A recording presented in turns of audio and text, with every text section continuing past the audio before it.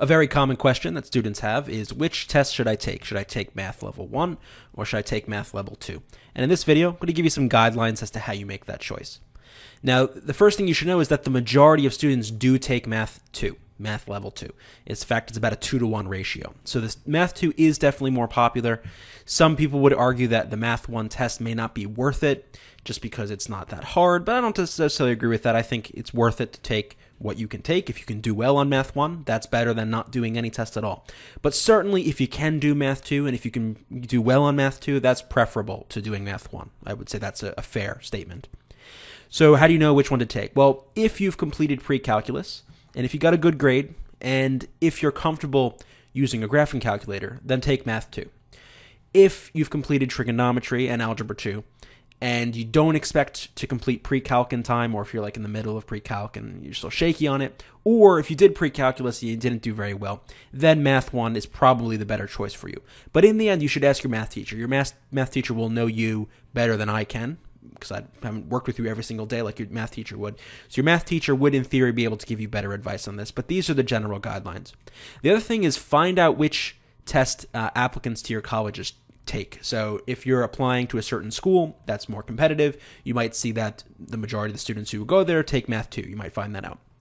So you might want to do a little research online, call the school, find out basically which test is more common, and if there are any requirements. Now, I don't think any school is going to require one test over the other, but you never know. Some may really only want to see Math 2. It's a possibility, so just make sure you've got that cleared away.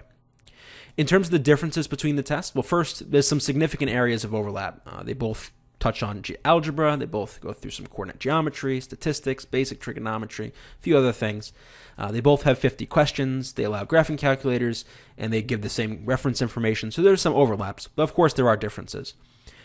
In later videos, I'll go through more detail on the topics covered in the tests, but this is just to show you some broad differences between them.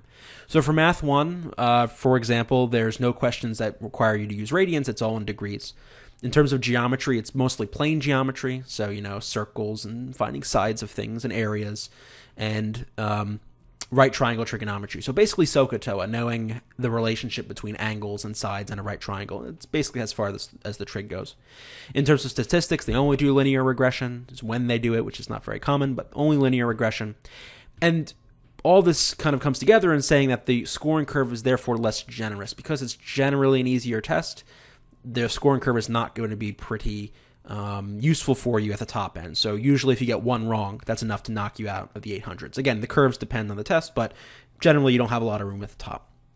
Compare this to Math 2, where you're going to have generally a more advanced treatment of a lot of the similar topics you're going to see in Math 1. You also see some additional topics. So you're going to see more complex geometry, more complex trigonometry.